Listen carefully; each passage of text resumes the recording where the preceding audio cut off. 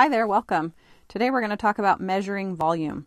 The I can statement is, I can find the volume of a right rectangular prism with whole number side lengths by packing it with unit cubes and show that the volume is the same as would be found by multiplying the edge lengths or by multiplying the height by the area of the base.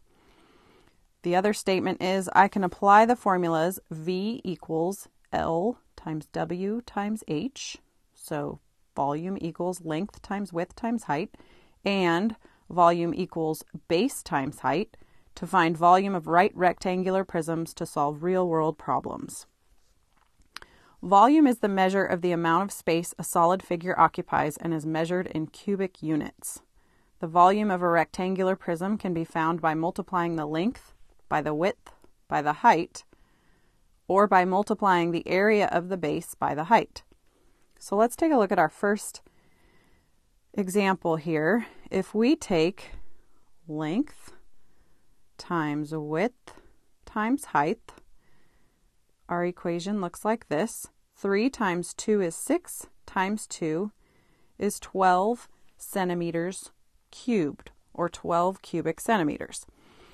So another way of looking at that is the area of the base times the height. So if I take the area of the base, that's 3 times 2, right? So base equals length times width. So that's 6 centimeters squared. I have found this part, 6 centimeters squared.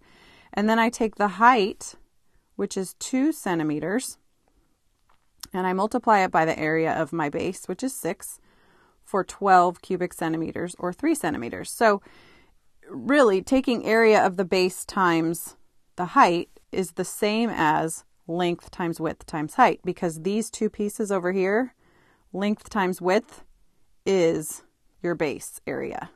When you do length times width, you're finding the area of your base, and then you're multiplying it by the height. Go ahead and try the practice problems and then scan the QR code at the bottom and we'll go over them.